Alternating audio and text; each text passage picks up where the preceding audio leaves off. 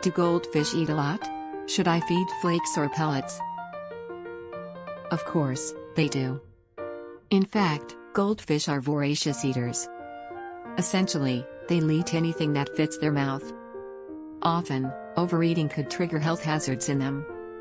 Your goldfish can get constipation or digestive problems from overeating. Even worse, goldfish can die from overfeeding.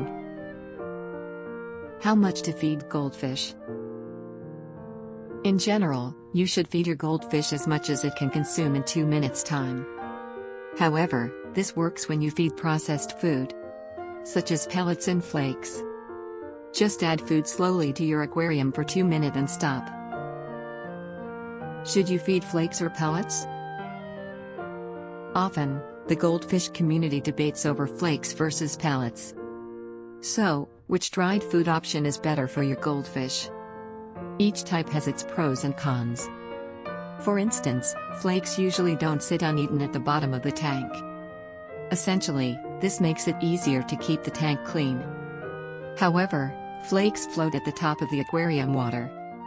As a result, your goldfish may gulp air when consuming them.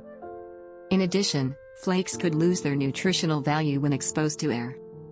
In comparison, pellets have a longer shelf life even when exposed to air. Plus, you can measure them more easily. So, if you want to measure how much food your goldfish is taking, pellets are a better choice. However, pellets often sink to the bottom and pollute water. How many pellets to feed goldfish?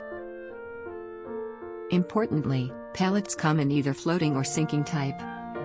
First, decide which type you want to serve. Floating pellets float at the top. On the other hand, the sinking ones sink to the bottom. Evidently, the former is easier to consume for your goldfish. So, if you choose to feed floating pellets, 2 or 3 per serving should suffice. If you give the sinking pellets, you may need to serve more. That's because some of the pellets will sit uneaten. How to feed flakes to your goldfish? In general, flakes float on the surface of your aquarium water.